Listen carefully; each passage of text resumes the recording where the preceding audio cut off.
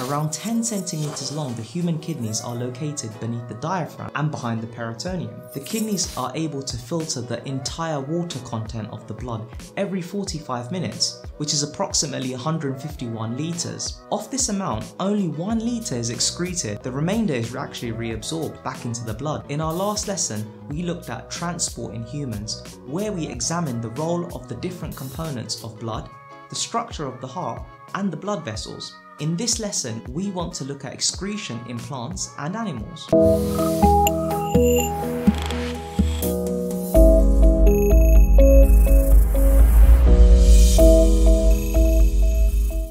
Please remember to like, subscribe, and post your questions in the comments box below. These are the specification points we'll be covering. In today's lesson, we want to be able to understand the origin of carbon dioxide and oxygen, be able to understand how the kidneys carried out its roles in excretion and osmoregulation, be able to describe the structure of the urinary system, be able to describe the structure of the nephron, be able to apply the words ultrafiltration and selective reabsorption, and be able to describe the role of ADH. As a starter, what are the components of blood? Describe how white blood cells protect us. Explain how the heart rate changes during exercise. You can pause the video while you think. Question 1.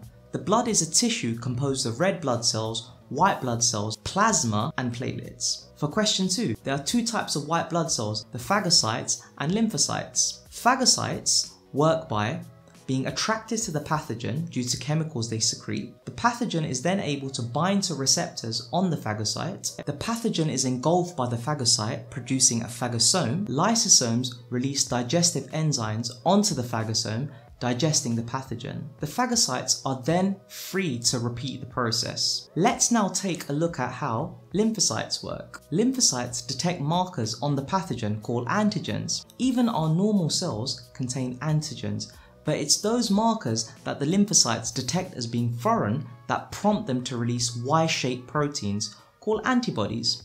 These antibodies have a complementary shape to the antigens which they stick to. Once the antibodies bind to the pathogens, 3 things can happen. The bacteria will burst open and die. It labels the pathogen so that it can be recognized more easily by phagocytes. It sticks pathogens together in clumps so that they can be easily engulfed by phagocytes. Antibodies can also neutralize toxins produced by the pathogen. During exercise, there's an increase in the oxygen demand, especially in your muscles, that need the oxygen to carry out aerobic respiration, to have the energy to contract. To supply your muscles with this oxygen, your heart must beat faster. An increase in heart rate also allows for waste products to be removed. The medulla in the brain area controls the heart rate. When we exercise, we produce more carbon dioxide from aerobic respiration. Receptors in the aorta and the carotid artery, which is the artery leading to the head, detect the carbon dioxide levels. This sends electrical impulses via sensory neurons to the medulla. The medulla responds by sending impulses along nerves which stimulate the heart to beat faster. When carbon dioxide levels return to normal, nerves from the medulla cause the heart rate to drop. Metabolism is all the chemical reactions that occur inside of a living organism. 2 important metabolic reactions include photosynthesis and respiration. These reactions produce waste products that need to be removed from an organism. Excretion is the removal of metabolic waste. In plants, there are 2 main excretory products. These are oxygen from photosynthesis and carbon dioxide from respiration. So how is oxygen and carbon dioxide lost in the plant? Plants don't have excretory organs like humans, so both gases are lost from the plant by diffusion out of the leaf via the stomata. In animals, there are 3 main excretory organs. These are the lungs, the kidneys, and the skin. They secrete salt, water, carbon dioxide, and urea. Your body is not very good at storing nitrogen-based compounds. So when we have excess protein, this can't be stored in the body like carbohydrates can, which are made from carbon, hydrogen, and oxygen. To remove this excess protein, a process known as deamination occurs. These are the steps that occur within deamination. First, amino acids are converted into ammonia, and then the ammonia is converted into urea, ready to be expelled from the body. The urinary system is responsible for removing waste products from our body. It is made up of the kidneys, the ureter, and the urethra, which connects to the bladder. The kidneys play an important role in excretion and osmoregulation. Osmoregulation is the control of water levels and mineral ions in the blood. If you look at this diagram here, we can see the kidney's internal structure. There are two essential areas of the kidney: the renal cortex, which is the outer part of the kidney, the inner part, which is the medulla, which consists of multiple tissue masses called the renal pyramids. These are triangular structures that contain a network of nephrons. Nephrons are the functional unit that make up a kidney. Each kidney contains over 1 million nephrons. They play an essential role in the reabsorption of water, glucose and ions. The nephrons have 5 important regions: the Bowman's capsule, the proximal convoluted tubule, the loop of Henle, the distal convoluted tubule, and the collecting ducts. Blood enters the glomerulus at high pressure. The glomerulus are a network of capillaries found in the kidneys. Due to the high pressure, blood forces out glucose, water, urea, and salts into the Bowman's capsule.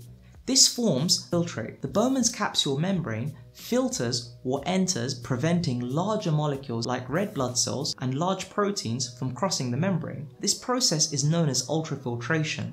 The filtrate will then move towards the proximal convoluted tubule. Here, a process known as selective reabsorption occurs. Glucose is selectively reabsorbed by active transport. The nephron has lots and lots of mitochondria, which provides energy for active transport. Selective reabsorption can only occur in this region of the nephron, as protein gates facilitating the active transport of glucose are only found in the proximal convoluted tubule. Water moves out of the collecting ducts via osmosis. The permeability of the walls of the collecting duct can be altered depending on the need to reabsorb more or less water. Receptors in the hypothalamus are able to detect changes in water concentration in your blood. If water levels are low in the blood, they send signals to the pituitary gland to secrete a hormone called ADH, which stands for antidiuretic hormone. ADH travels in the blood towards the collecting duct, where they make its walls more permeable to water, thus resulting in more water being reabsorbed into the blood. You end up with little and very concentrated urine. When water concentration is high in your blood, less water is reabsorbed. This makes you produce urine in greater volume, which is more dilute. By the end of this lesson, you should be able to understand the origin of carbon dioxide and oxygen, be able to understand how the kidneys carried out its roles in excretion and osmoregulation, be able to describe the structure of the urinary system, be able to describe the structure of the nephron, be able to apply the words ultrafiltration and selective reabsorption,